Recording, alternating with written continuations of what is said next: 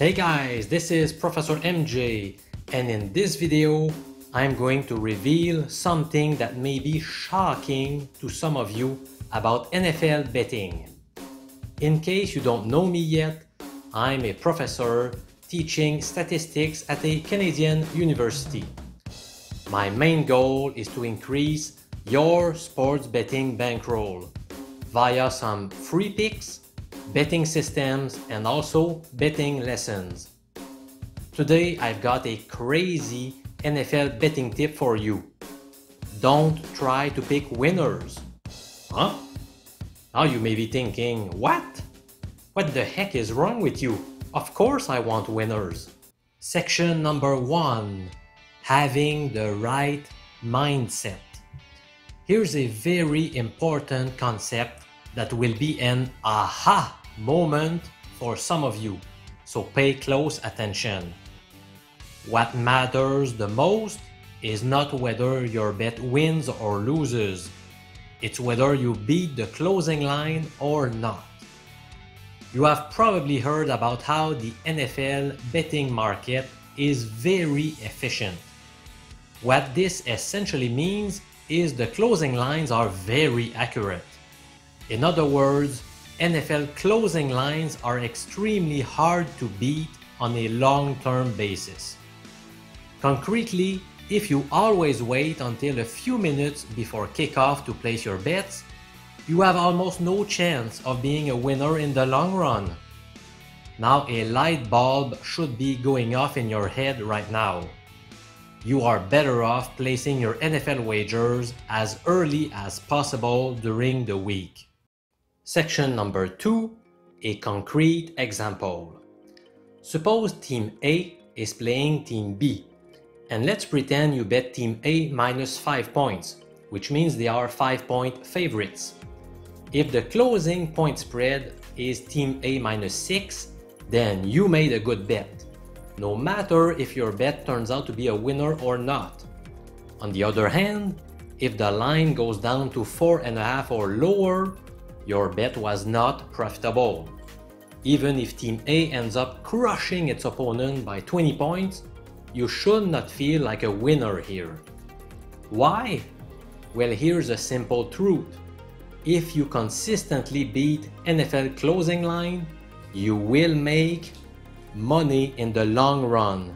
Plenty of it. Section number 3. How valuable is half a point in the NFL? From 2005 to 2019, betting all NFL favorites led to 1,859 wins, 1,860 losses, and 111 ties. Now suppose you would have placed a 1-unit bet on each of those games at minus 105 odds, which means 1.95 in decimal format. So therefore, each bet lost incurred a 1-unit loss, while each winning wager brought a 0.95 unit gain. Overall, through these 15 seasons, you would have ended up with a profit of minus 93.95 units. Now what if you had beaten the closing line by half a point on all of those games? The 111 pushes become wins, while it seems reasonable to assume that 111 losses would have become ties.